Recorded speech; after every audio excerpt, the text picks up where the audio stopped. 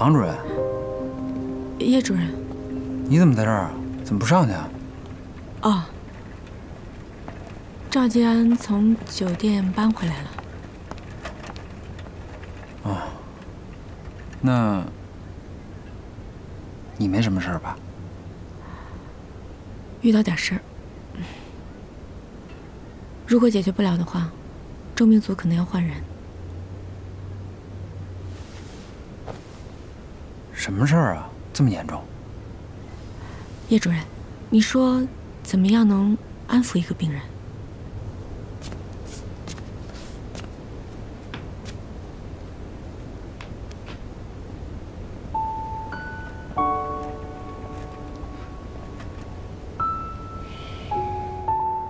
按照你说的这个情况，只有了解了病人的真正诉求，我们才有希望说服他。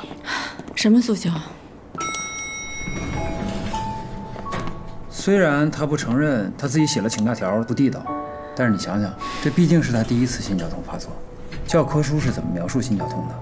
胸前区的压榨感，窒息性的疼痛，偶尔伴有濒死感。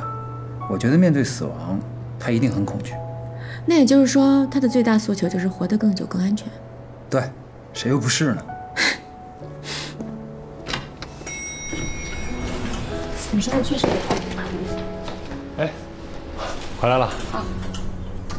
我介绍一下，这是我们医院的麻醉科的主任叶主任，这是我的丈夫赵家。你好，叶一鸣。你好，你好。啊，谢谢你哦，还在我们家驾驭回来。不是，你可能误会了，我家就住隔壁。哦，真巧。对，以后你们有什么需要帮忙的，随时叫我。好呀。那我们先回去了。哎，那行，我也回去啊，拜拜，再见，再见。哇。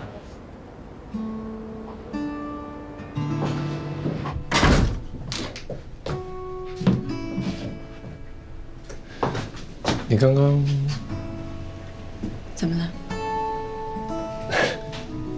没什么，我只想问你刚刚吃了没有？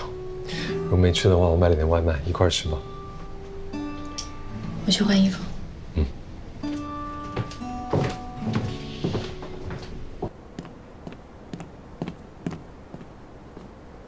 唐佳宇，哎，欧阳，这么巧，你怎么到这儿来了？哦，我来普外收他们的报告总结，三甲评级用的。你们课准备好了吗？哦，准备好了。那你去收吧，我有事儿，我先走了。哎，我有事儿跟你说。什么事儿？昨天晚上，我和小王大夫跟他在健身房的朋友聚餐。我们两个人现在以男女朋友的身份交往。那挺好的，餐聚的怎么样？怎么说呢？说句难听点的吧，就是我已经很久没有跟一帮脑残在一起吃饭了。他朋友这么差劲儿？一对姐妹花，娇柔造作，假的让人看不下去。就是因为有了他们这样的人，别人才会认为女性之间只能互相说坏话、扯头话。哎呀，他们真的是给这个性别丢脸。还有一个男的，讲了一晚上健身之道、健身的好处，可是我看奥运冠军也没他那么爱自我感慨吧。我现在就是很担心小王大夫。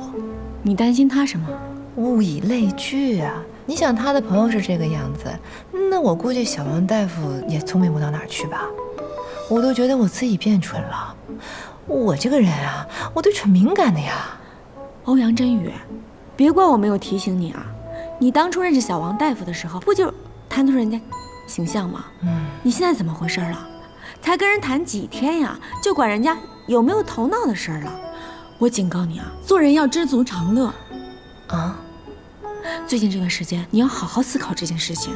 医院其他事情你都不要想，也不要问，知道吗？好好思考。我先走了，还有事儿。哎，我还没说完呢。不要说，多思考，知道吗？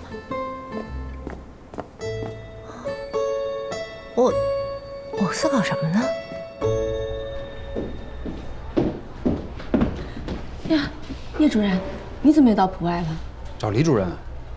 放心吧，免费做减重手术的事儿，他已经答应了。